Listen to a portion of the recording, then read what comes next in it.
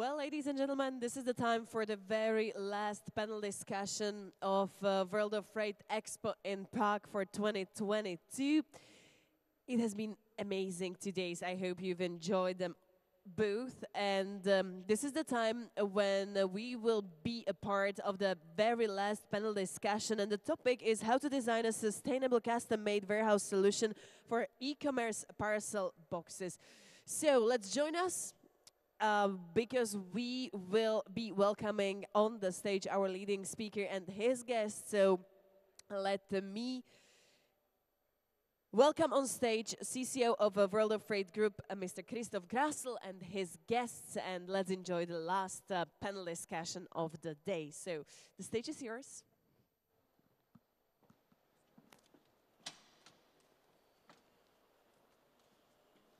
Hello, everybody. Great to see that we still have some interested participants for the last panel discussion of our 2 days event here in Prague of WOF EXPO. And we are discussing now one of the booming topics in our industry. We are talking about e-commerce, we are talking about fulfillment, we are talking about automation, robotic solutions, and how to implement fulfillment centers. The great thing is that we are also on a live stream today, so we can also greet hopefully some 100 people in front of the screens. Ladies and gentlemen, a warm welcome from my side here to the stage. Would you be so kind and do a little introduction round, give us a little bit of your background, and then we jump into our discussion. Venusha, would you be so nice to start? Okay, nice to see you. I'm proud to be your guest and share a bit of my knowledge and expertise. I'm working almost 30 years in operations, supply chains management, and my best professional career is to work with holistic supply chain scope. That means how we manage the time, how we manage the money, and how we can eliminate all the waste through the processes in the philosophy of the lean supply chain management. So I hope that you will like my comments and that will help you to see something more out of the tunnel and problems that we are facing now with the turbulence in supply chains. Thank you very much. Andre, you want to continue? Hi, good afternoon, everyone. I'm VP of Marketing and Strategy at Brightpick. Brightpick is an automations provider. We automate end-to-end fulfillment using state-of-the-art autonomous mobile robots and robotic piece-picking arms. We actually prepared a short video that you can see our solution live in a production environment. But our customers include e-commerce retailers, grocers, here you can see, grocers, third-party logistics companies.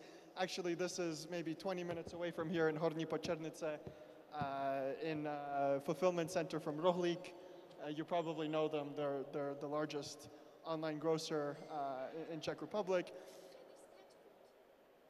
Yes, that is cat food probably. But as you can see, we can manage a very wide range of SKUs, including previously unseen items using artificial intelligence. Everything you see on the screen, the whole system, the moving robots, the robotic picking arms is our own solution. And we're fully mobile-based, so we don't require any fixed infrastructure, no conveyors, which means that we can go live in a very short time span. I think, this was installed in a matter of weeks at Rohlík. And it also means there's no single point of failure, and we can be very flexible. So I look forward to telling you more about it and our experience. Ladies and gentlemen, thank you for inviting me. My name is Zora Fialková-Kosorinska. For the last 3 years, I'm responsible for running an e-commerce fulfillment center in Sereď, Slovakia. We do operate we do serve 4 European markets with fast fashion, and under our roof we do not only operate B2C model but also B2B, meaning cross-docking and night deliveries to brick and mortar stores. So thank you once again, looking forward to our discussion. Good afternoon, everyone. I'm Gino Pacini. I'm Regional Channel Manager for ProGlove. Been with the company for about 4 years now, and we are a market leader in wearable scanning solutions. So we provide wearable scanners, such as the ones you see in my hands today, to the distribution industries, warehousing, logistics, and of course we grew out of the automotive industry, so that is one of our specialty markets, but we are completely sector agnostic, so we work with a variety of different applications. So anything you need in terms of making your work more efficiency or processes more efficiency, feel free to try out our scanners.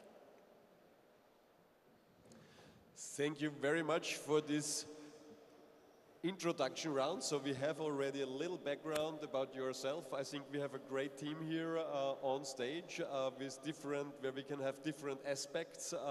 What is important in a fulfillment center? What is important when we talk about e-commerce business? Very often very fast-moving e-commerce business with very speedy requirements in handling. So maybe let's start at the very beginning. You know, we want to give our audience the seeing how to implement a tailor-made solution for their e-commerce business, especially when we talk about parcels and so on. So maybe turning to Venusha first, how do you start? You know, you have a new customer there who is coming to you and says, can you help me? I would like to implement something. What are the first things you ask the customer? How do you kick it off? So mainly when I do the projects for my customers, I ask them where is their biggest problem. If they have problems with the space, if they have problems with the money, or if they have problem with the service level to their customers.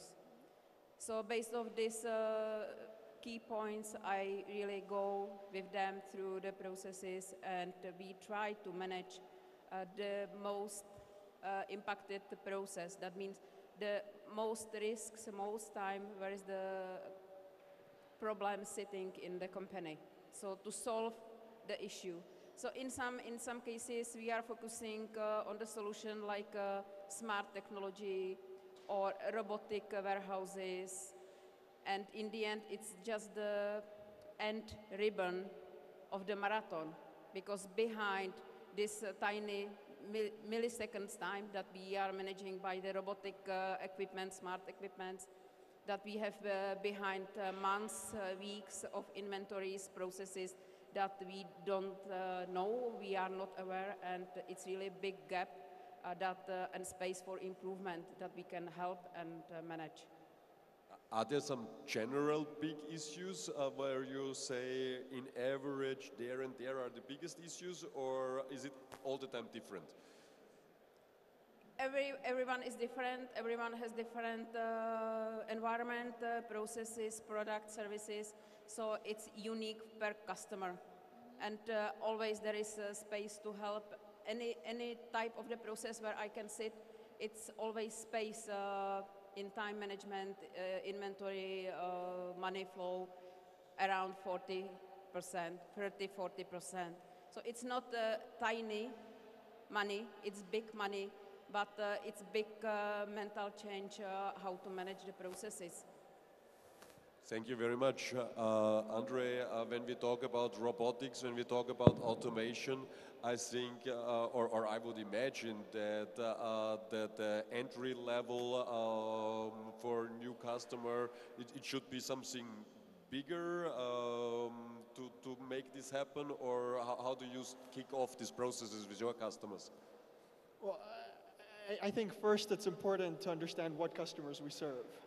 So, you know, we really exclusively focus on fulfillment, not retail replenishment or traditional warehousing. And the reason that is important is because fulfillment is a much more challenging application for our customers. So if you imagine, 20 years ago when you have traditionally physical retail, you move typically cases or pallets from the warehouse to the store, and then in the store they get distributed. So you're moving thousands of items at once. But now if you make an order online, someone actually has to pick the specific items you chose in the warehouse. And that in and of itself is a much more challenging application because A, it's more expensive because whereas you did the picking in the store yourself, now someone has to do it in the warehouse. And second, from an automation standpoint, it's much easier to manipulate with boxes or pallets than it is with individual items. So basically, what it ultimately comes down to is we only serve e-commerce customers or customers who sell through the online channel because that's where online picking applies, including e-grocers and third-party logistics companies. So assuming a customer like that comes to us, there's really, we can go very small as well and very big. So I don't know if you're familiar with micro-fulfillment centers. It's a relatively novel trend, particularly within groceries, but also logistics as a whole, where it's you leverage existing retail space like back of store or dark stores even to do fulfillment closer to the customer to cut that last mile travel distance. And there we're talking about really areas that are as small as 1,000 square meters. And for us, probably the smallest we can go is around, we do it based on picks.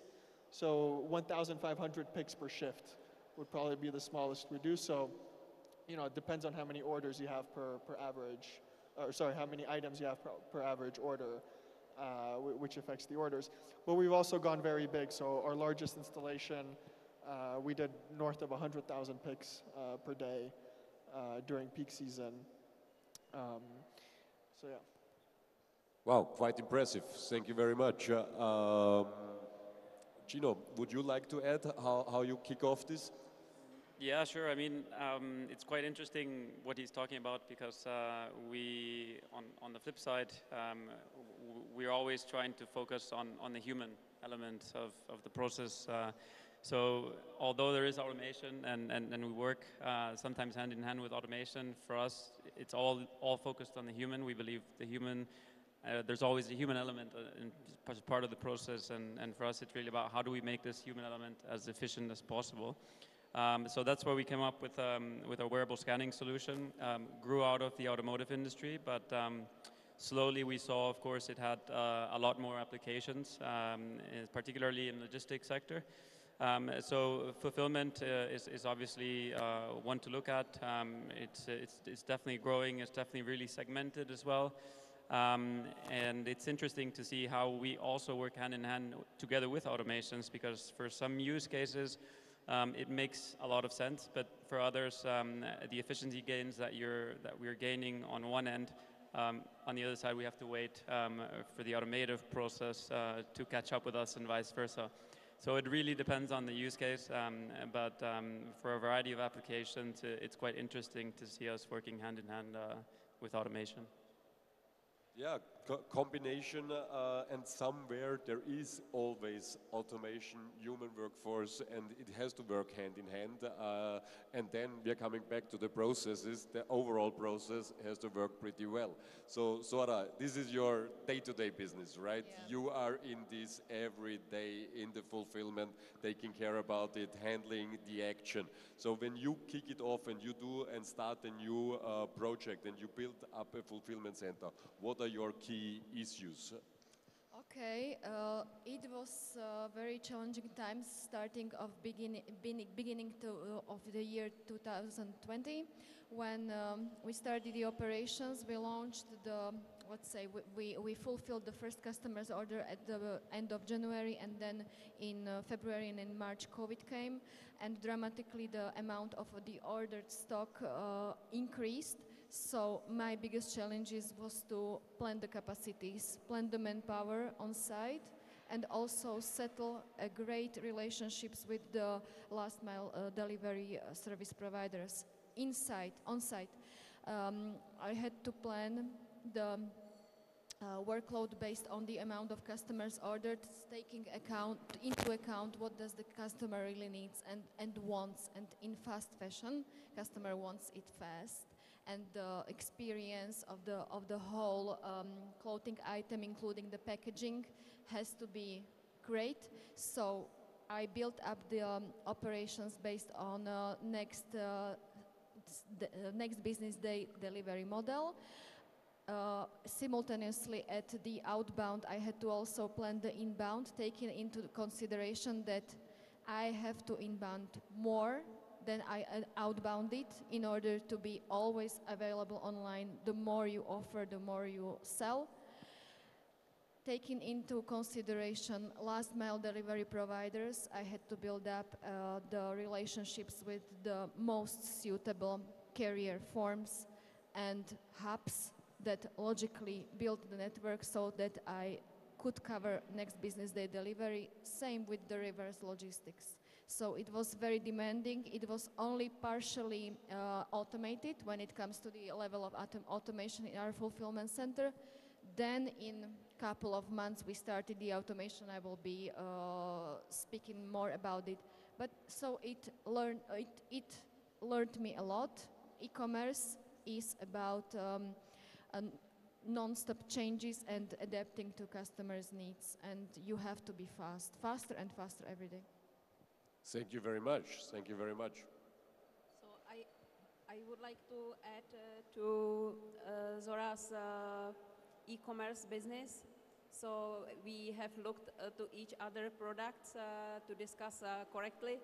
So I have also looked what is Zora business, and from my real-time visibility of the global supply chain, we have agreed that it's big potential also for e-commerce. So Zora is sourcing from Asia, US, other continents of the world. But she is placing order and expecting that the fulfillment would be on time as expected. So what is my solution offering? It's the real-time visibility. So the supplier has seen the order. The supplier has built the order. It's on the sea, it's on the road to Europe, it's in consignment stock, or it's in external warehouse, internal warehouse, even how many parts or clothes or stuff that is on e-commerce is in the shelves. So we can have this real-time overview, and you guys are really the cherry on the cake, that you are supporting the solution by fast action for the users. So you support the users by ProGlove, fast transactions, and you are even able to replace the users. So you eliminating the times into minimum.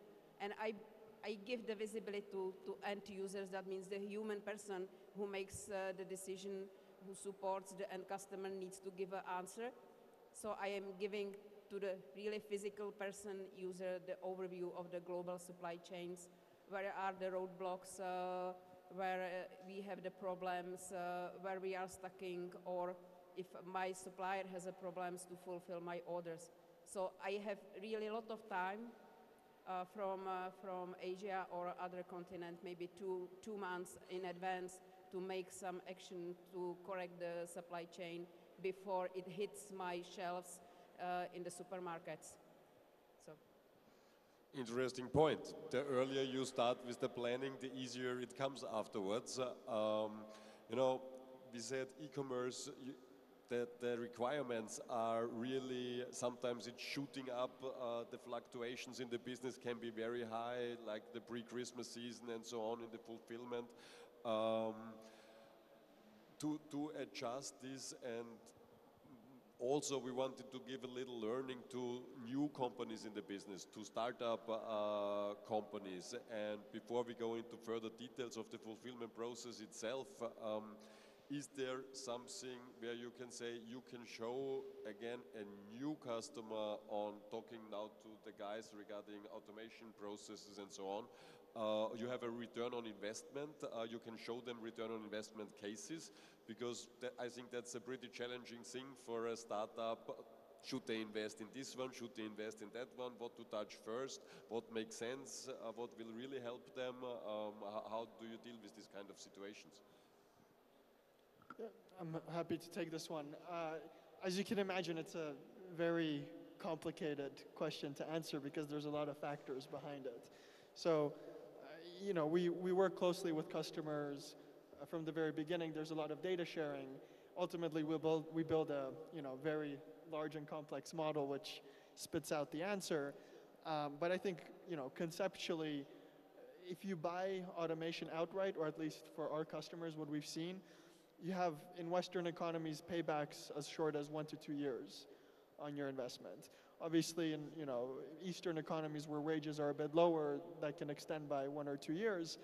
And I think perhaps you're familiar with another sales model called robots as a service, where instead of selling the outright solution as a CapEx investment for our customer, we basically lease it for a monthly subscription fee, where we own the robots, we pay for the robots, for the assets, for the installation, and in return we get a monthly fee from our customers.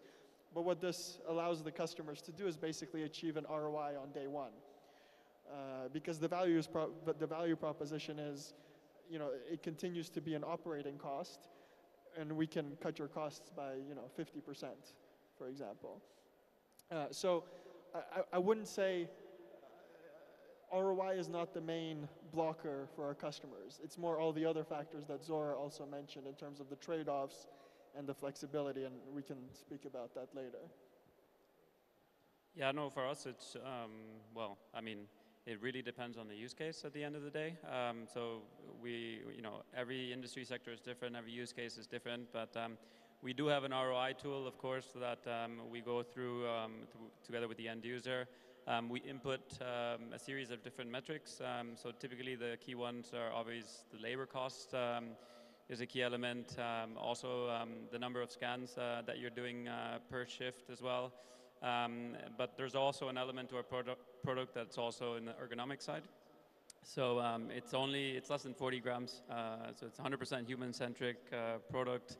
The way we designed it, everything, it's all with the human at the center. So I mean, at the end of the day, it's less than 1 year for most of the use cases, but you also have this ergonomic factor on top as well, which is quite key for us. Thank you very much. So, Zora, you operate some automation and robotic systems in your warehouses. So what are your experiences? Okay, so for the last 1 year, I have been building up a sorting solution together with conveyors and so-called shoe sorter. First of all, experience. The return of investment of such a huge device is 5 years in our fulfillment center, and the costs elimination is up to 30%.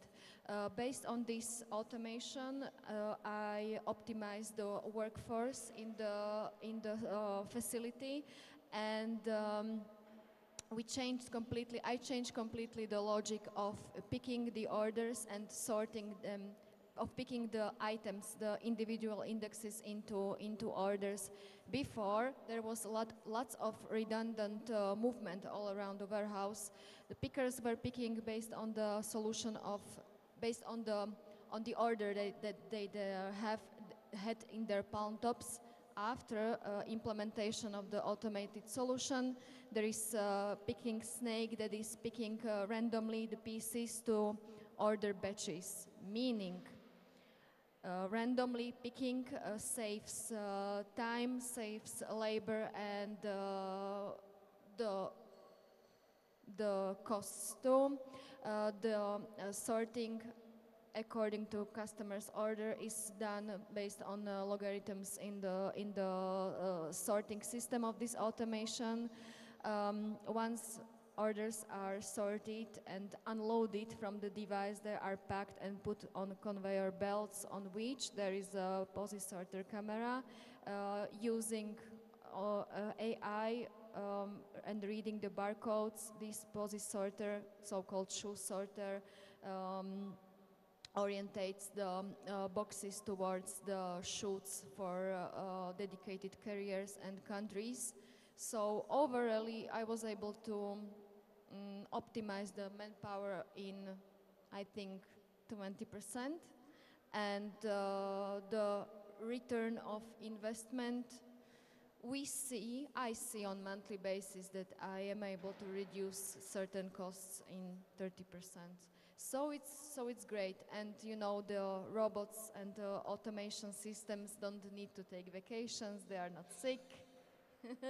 They are able to work 24/7, so it's the present and future of the e-commerce. And also implementing returns strategy, returns processing, all together with the system of fulfilling click and collect orders. That's omnichannel, that's another topic to discuss on. I can discuss about it for 3 hours. That's the present and the future of the shopping itself. Someone wants to add to Zora's concept? From my side, to get the global overview in real time, the concept of integrated Kanban system is based on cloud. It's software solution, and for you, the minimum package is €300 per month, and you can grow across the packages as your process is growing. So if we take the benefits that you integrate your ERP system, you integrate your third-party logistics, you integrate your suppliers, customers, you integrate your smart technologies, that means in the current stage we are 100% paperless process, so there are no human entry. So we can eliminate all the human work, and if we compare the return of investment of €300 per month for minimum 5 users. So it's less than the time they spend on phone or emails to communicate their daily job. So I can confirm that the payback with the logic that you can grow with the system and extend the system with the price, it's paid by minutes. So it's not such a heavy like invest and get approval for a robotic cell or for these big machines and return of investments of months. It's really a fast solution that you can get under control your money, your inventory, your flow in minutes with the return immediately. Yeah, just to add on to that, for us, we also have an overview of our processes in that sense. We've tapped on the software side a little bit because we really wanted customers to have a full view on exactly how much they're scanning, the intervals between scans, how fast they're scanning, where they're moving along the shop floor, where the devices are at any given time.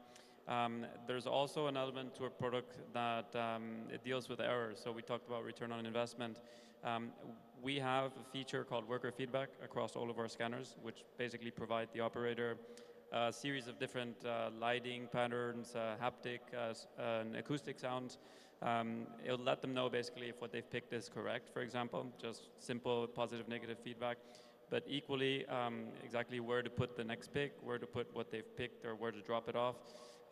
So that's all part of errors that can be easily avoided, and that's something that it's obviously hard from an ROI standpoint to put a figure on it, but it's one that is definitely needs to be taken into consideration when you implement our products as such.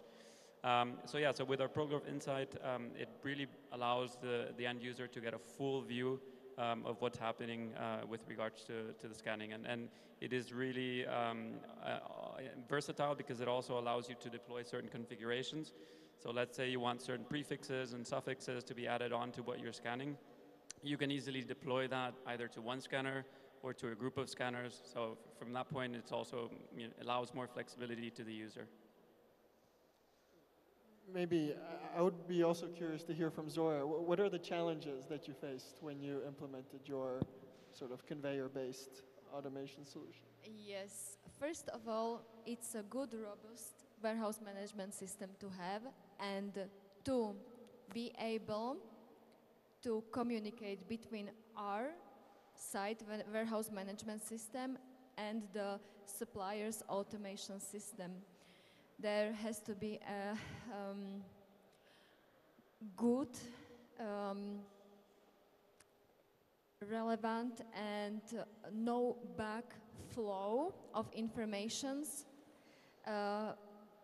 The index from my warehouse management system is paired with the sorting device using RFID technology.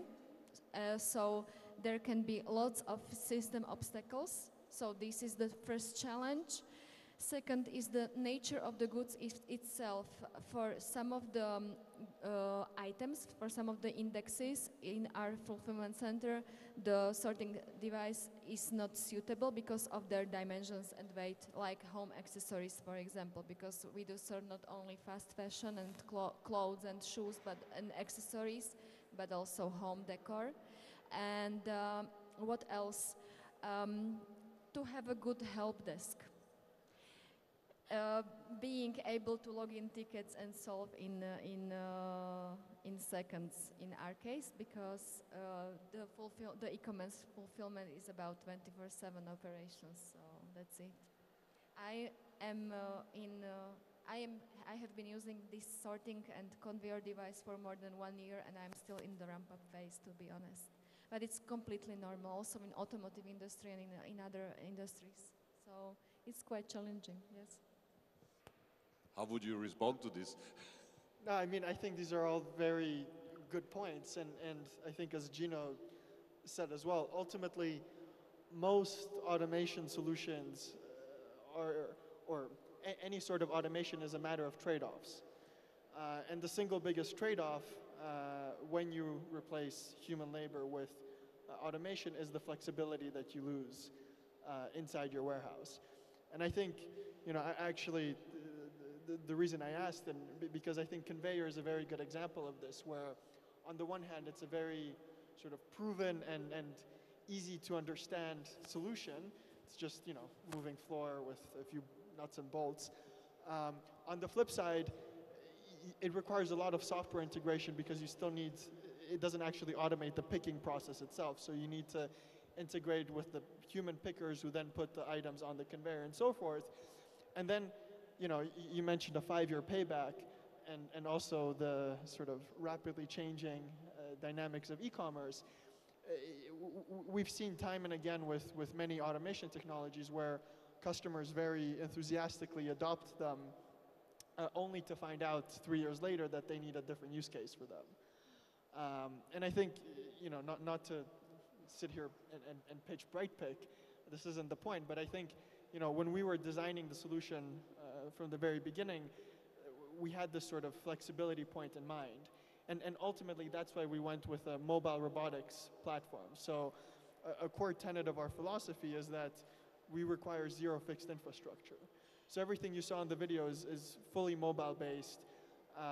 You know, it works with standard commodity, industry standard totes and racks. So I would say, you know, at least half of our customers already had them in their warehouse when we started serving them. And then basically what that allows you to do is you can easily reconfigure the warehouse if your needs change. So if you have different items, if you want to change the picking area, if you want to increase throughput, all you need to do is add another mobile robot during peak season, which was one of your questions as well. You know, it's just a matter of going there one day, adding more robots and plugging them into the software logic and so forth. And so ultimately, yes, it's still going to be less flexible than human, but keep in mind, we also eliminate 95% of labor required with our solution. And the one that we sort of don't automate is sort of picking the unpickable items like bananas or sort of frozen goods or items that are too big or too heavy. You can, you know, in that video you saw the robots pulling up to the robotic arm. It can just as easily pull up to a human and ask the human to do the pick instead, right? And it's that sort of flexibility that we always try to sort of pitch to our customers ultimately. And that's also what allows us to sell via robots as a service.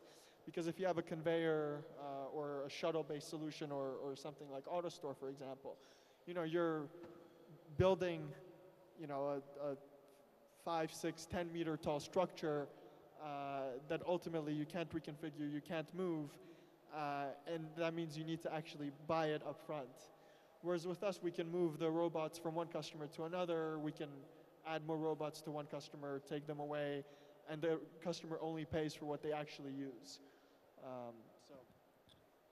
Pretty interesting. Gino, you are more on the human side, you said, right? And it's already in your company name, ProGlove, without the glove. I mean, you need a human who is having the glove, right? Without that, it does not really work. So we heard a lot from Andre about the automation, about taking out 95% of the human workforce in a fulfillment process. How would you react to this? Yeah, I think we in ProGlove, we say that there's a saying, and I think I can mirror maybe Elon Musk and the Teslas of this world when they say that excessive automation was to some extent a problem. So humans are undermined sometimes, and I believe it's the case also, and especially now with my time at ProGlove, it can be seen more and more. But most of the process that you see, there's always a human involved at some point of the process. So I'm not saying nothing against automation. I think automation is great. But I think some of the keywords that were just recently used were flexibility. So, how flexible do you need your processes to be? What exactly do you need a robot to do when? And what if something goes wrong? Do you have to stop the whole operation to really regroup and readjust? And those are things that where you really take the human, for granted sometimes. So. Human is also good, but we need to add an additional layer of technology, which is kind of where we come in with our products. So, yeah, I mean, nothing against automation. We work great. I think it's future-wise. If you look at it from a couple of years ahead, it's really about how we start working together with automation and humans, and what is the right fit? What is where's the right balance? Where do we draw the line? And that's going to be kind of more, I think, the question going forward. And I speak for myself, but I think most of company ProGlove has a similar viewpoint, I would say. And I would agree with what Gino said as well. There are certain processes inside a warehouse that shouldn't be automated. Not even because they can't be, but because it doesn't make economic sense to do so, or the solution that would automate them would be too expensive. And ultimately, we're not in the business of selling automation for automation's sake. We're in the business of cutting costs for our customers. I think if there's one, KPI that any customer would agree on or would share, it's cost per pick. And that's ultimately what we try to minimize. And as Gino said, there are certain cases where that minimum cost per pick is achieved by the human. On the flip side, I would also say that, especially in sort of more advanced economies like the US, Germany, there's a real lack of labor for these kinds of jobs because they're physically challenging jobs. They require a lot of walking, they require a lot of physical work, effort, and ultimately they're not very exciting. They're not very intellectually stimulating, and especially in today's tight labor market, our customers are really struggling to find employees to do the work for them. And you have to keep in mind that, the share of e-commerce, even post-COVID, is only going to continue growing. And for every, let's say, 1% penetration of e-commerce within retail, that exponentially increases the number of picks you need to do for that exact reason that I spoke about early on. So it's not just a matter of, you do 1% more e-commerce, so you need 1% more warehouses. It's more like you have 1% more e-commerce, so you need 20% more warehouses, because all of those picks are happening inside of those warehouses now. And just to close my thought, I think I read just yesterday, in the US it costs $8,500 to replace a warehouse associate. If you include all the lost productivity, the hiring costs, the training costs, costs to hire and so forth, it's $8,500. I mean, there's your ROI. It's almost immediate. That's true. Sora? I would say also, okay, automation, but also in our site there are some functions, some operations we cannot perform fully automated, like for example processing of returns. There is no so developed artificial intelligence yet to distinguish if a returned t-shirt is dirty, where is it dirty, if the dirt can be, let's say, repaired and put back to stock and sold again, or to be isolated and put to defects or to outlet section. So yes, I agree with you. Some processes remain and will remain for a certain period of time completely depending on human know-how and human intelligence. Returns, I think we touch here a pretty important topic in the e-commerce industry, right? I mean, there is a high percentage of returns, so all obviously in the fulfillment center, in the processes in the fulfillment centers, to deal with the returns, what are from a financial perspective just a pain. So it should be also very efficient. Are there also from the returns perspective, similar to what Sora just said, is there some experience from one of the other panelists? So from my side, we have customers that are doing the spare parts for auto services.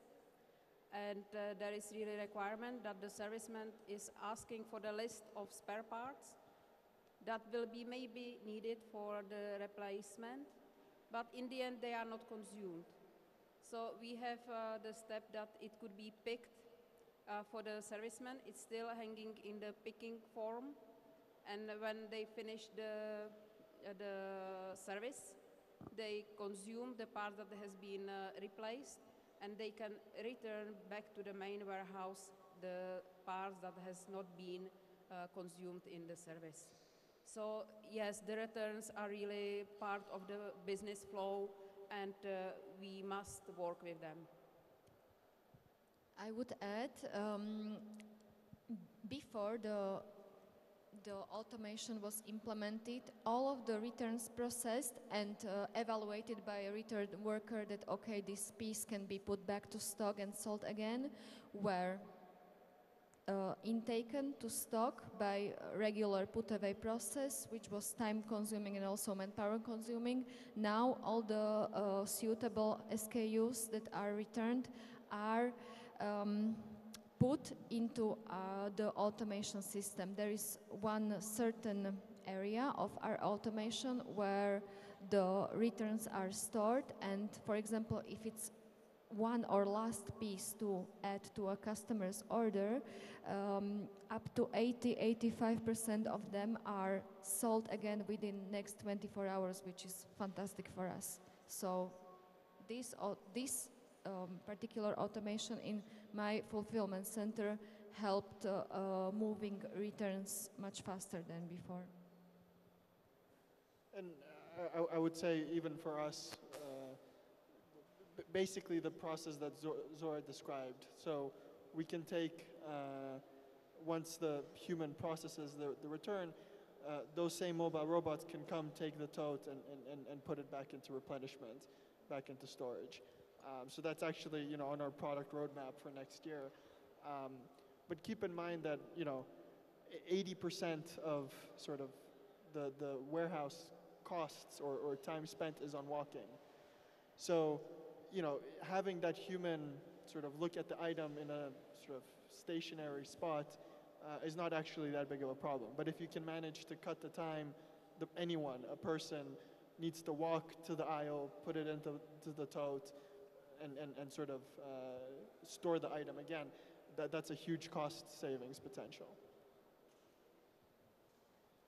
Yeah, just to add on to that, I think there's one element that we may be slightly forgetting is that a lot of these returns are not just returns, right? They're exchanges, particularly in e-com and retail.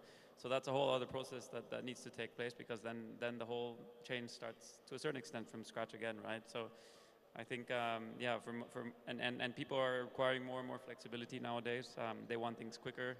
They want more flexibility when they get items, particularly in e-com. So I think it's not just the volume that you're outputting at a first glance. Everything pretty much starts, you know, from scratch the moment that somebody asks for an exchange. So that's a key part of the whole return process as well. And obviously, with the flexibility of your systems, both processes can be integrated.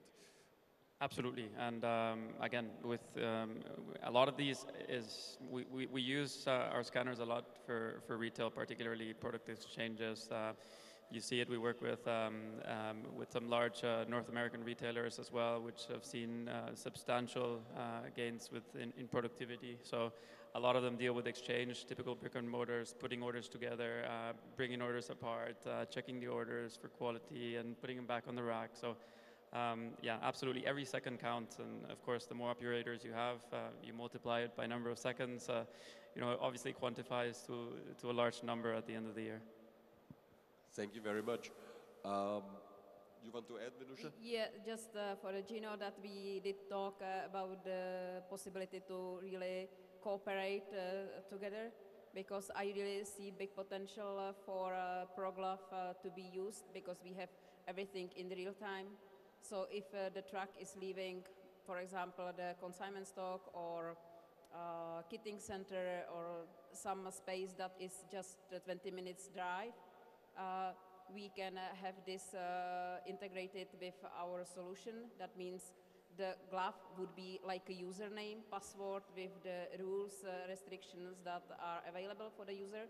So whatever who has it on the hand, it's known like the person who is approved to do the receiving, and because the ProGlove has free screens that could offer the person, okay, I have this item, I confirm this item, it has been received.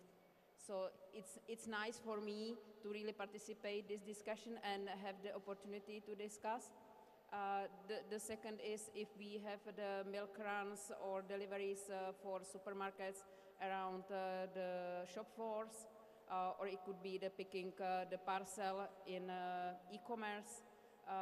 We have the list that they should be picked, and the glove should be the picker. So we can have really defined the glove like a user, and nobody has to be fixed. There are no rules of user accounts. The user would be the glove. So we really can integrate and make all this smart technology even smarter for the end users. Wow, smart technology, even smarter. Yeah. We are skyrocketing on the smartness. Yeah. One topic what we touched slightly already, and we still have a couple of minutes, so I would like to address it, is the actual human resource situation. I mean, we know overall the pandemic situation, partly in Central Eastern Europe, also of course the crazy war in the Ukraine from Russia at the moment, so some kind of, I heard from Poland that some Ukraine workers left the country, went back to the Ukraine, fighting there now, and not truck drivers, warehouse workers. So sort of what is the situation in your fulfillment centers from a human resource side? I have a third-party provider. So, together with the manager of third-party provider, I have a production plan in front of me, establishing and having core personnel and agency personnel. Core personnel is like less than 1/3 of the whole personnel needed for the operations, and there is a variable part, which is agency. Yes, it's very hard, taking into consideration the surroundings of the fulfillment center. There are other fulfillment centers. There is a lack of personnel, not only in our site, which we are covering by agencies, especially, yes, Ukrainians, but also Serbian and Moldavians workers. So Serbians, because of the language proximity, are able to work quite flexibly. So partially you are right, that's a phenomenon, but it can be covered by temporary agency staff. So basically, you outsource the problem to a third-party provider who is helping you with this. And this third-party provider also is responsible for the stock accuracy, for any manco that is in the inventory, and also for the health and safety of the workers and the whole security of the area. The contract is built that way, so it's beneficial for my situation. How high is the fluctuation, when I may ask? Fluctuation. The work is not that, let's say, physically demanding than in, for example, automotive industry, so the fluctuation is not that high. Like, for example, in cement or beton plant that is also in the area. So it's not that huge. There were some Ukrainians that already left the country, Slovakia, and came back to Ukraine. I cannot define by percentage, but especially the root employees, the main employees of the third-party provider are with us for 3 years since the startup of the project, so we are quite okay. Are you seeing wage inflation? Wage inflation? Yes, I do. I do experience it, but I don't have, I am not touching this because of the contract with my third-party provider. What about training new people, on your systems, on the processes? How fast are you to have them working properly? Yeah, first of all, it was so-called train the trainer. We trained the trainers for specific parts of the logistic process, and once there is a newcomer coming, there is a, let's say, a so-called body that shows him or her the processes to do. Honestly, in an e-commerce fulfillment, those processes are not so evaluated when it comes to knowledge or know-how or intelligence, depends on which. So a worker works with his or her body, and in 24 hours the worker is able to work autonomously with scanners, with palm tops, with the automation. Wow, that's pretty fast. Gino, what is your experience? How fast do the people adopt to your system when you implement it and you tell them, okay, how fast is a new employee who has never seen equipment from you? Yeah, so the learning curve for a product is quite simple, right? It's almost a plug-and-play solution. So there's not a lot in terms of learning curve, it's pretty user-friendly. It's, as I said earlier, it's human-centric. So at the end of the day, it's a quick learning curve. It was designed that way as well. So there's not a lot of additional things that were put into the process, but we do have a display scanner as well. So we've designed it basically to provide the worker with as much feedback as possible on the back of the hand. And to simplify things as well, so that they don't have to use a companion device or go through a series of different applications that they need to look at in detail. But yeah, I mean that's the beauty of our product, that they're very simplistic. It's robust, but at the same time, it doesn't require a lot of learning curve to actually adapt to it. But a lot of the workers, I must say, they are some of them are really used to the old habits. So it takes a little bit for them to actually get used to new ways of working, even though it's more efficient at the time. But ultimately, I wouldn't say there's a really long learning curve. All right. Maybe as the last round, a little bit future outlook. What can we expect in, let's say, not the next 10, 20 years, but in the next 2-3 years in the industry? What kind of trends do you see out of your experience, out of your companies? What is awaiting us next? So I will take as a first. I think that we will be all inspired by e-commerce, So I am really seeing this with my children, that everything must be on the mobile. They are not going to the computer. Everything must be available on one click.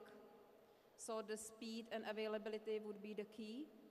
And to have the flow correctly running, I mean that the supply chain and the partners in the supply chain need to cooperate with each other and share the information, that we are not isolated cells, that we all must be really connected.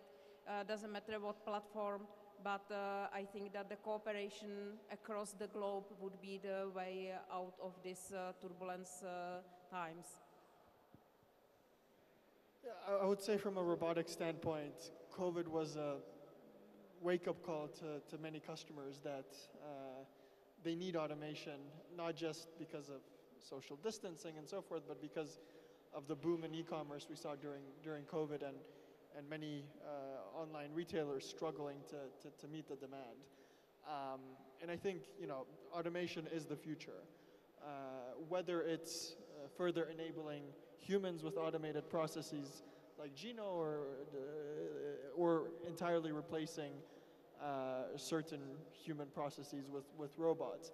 But the fact of the matter is that if you want to stay competitive and profitable, you need to adopt it. Otherwise, you're going to become a dinosaur. I would say omni-channel fulfillment from stores. Omni-channel and fulfillment stores, meaning integration of the e-commerce and of my warehouse management system with the other systems in brick and mortar, so that once the customer places the order and I don't have the material in my facility, a nearby shop has to be able to fulfill the order and send by a last mile delivery service carrier. It is already happening. And delivery to pickup stores and pickup points such as Paqueta, for example. It has become more and more popular, and we also push the marketing and the sales to divert as many of the orders to local packet stores and pickup points, so that we are as close to the customer as possible. When you see a feedback, for example, on Facebook, that I ordered, on Wednesday I ordered a clothes for an event, on Friday it arrived, and on Saturday I was at the event, and the clothes were fantastic thanks to your company. It is the feedback I need to understand what the customer needs and will need in the next 2-3 years. Exactly as you say, network, omni-channel, defrost from stores, fulfillment from stores. Yeah, for me, I can go on this topic quite extensively, but if I were to summarize it, and maybe it overshadows a lot of what the other panelists have said, is maybe speed, flexibility, and adaptability going forward. So you know, how quick you can turn products over, how quick your processes can be, how flexible they are. People are expecting more and more flexibility. As she was saying, you know, one click, everything is now one click. The younger generation expects that. So, and then also adaptability, you know, we want to make sure workers are learning how to use products really quickly, are adapting to new processes really quickly. So you need to really keep up with these three elements, and that's going to be key going forward. Thank you very much. So time is running very fast. Thanks a lot for being on stage. Our 55 minutes are gone, but still I would like to take the chance, if you would like to give, you know, a last final statement, key takeaway you want to give to the audience for e-commerce fulfillment. So I mean, if the last and biggest statement, everywhere is time. Time is equal to resources that we need to cover the time, and the resources are equal to the money. So if you will look for money to free up in your processes, look for the time that you are spending in each single process. I would keep it simple. Brightpick is the best automation solution on the market. So if you want to save money, Come to us. come to us.